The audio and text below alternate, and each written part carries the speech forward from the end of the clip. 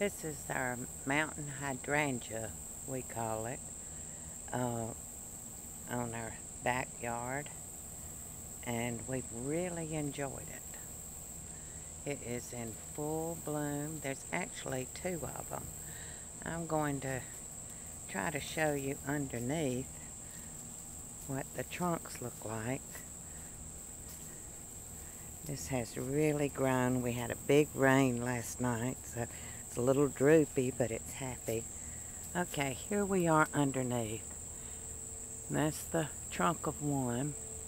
I rooted these probably 30 years ago, just from old dead sticks, it looked like, but evidently it wasn't. My husband's uncle knew exactly where to cut the stem stick so that I could root it. They're cone-shaped flowers when they're at their fullest.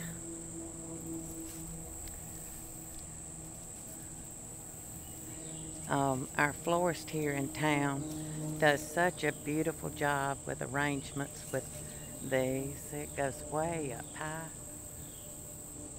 She will dry them or either use the different shades as they are green and then turn to a bright white.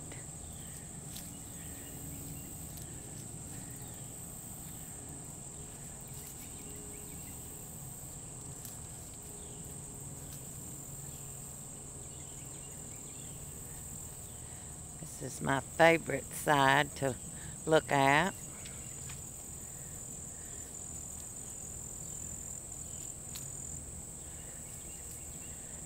The sunny side.